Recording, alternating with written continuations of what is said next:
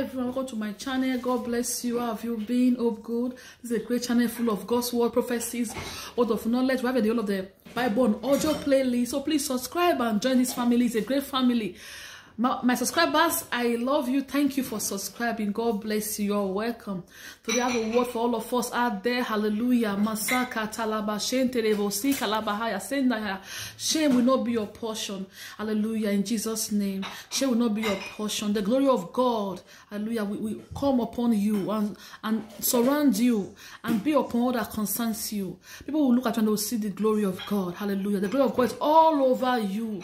Those of you that were ashamed before, that shame is gone in Jesus' name. That shame is now gone in Jesus' name. People will now see glory, glory, glory. They will see you and see God blessings upon your life. God bless upon your life. He makes us rich and no sorrow to it. That shame is gone from you in Jesus' name. No more shame, no more shame. And for those of us that never be ashamed before, you will never be ashamed in your life. In the name of Jesus Christ, the victory will always be yours.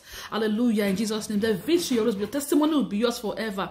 In Jesus' name, the glory of God will be seen in your life, in your job, in your school, in everything you touch. People will see the glory of God. They will look at you, they'll call you blessed. People will see you and call you blessed in the name of Jesus Christ. But the glory of God will be seen all over you. In Jesus' name, amen. God bless you. Hallelujah. This word for you. Receive it and be blessed. You will never be ashamed in your life. Until Christ comes, glory, glory, glory shall be your portion. In Jesus' name, amen. God bless you. If you are watching, you're not born again, you're waiting for, say after me, say, Lord Jesus, today I accept my heart, be my Lord, be my Savior.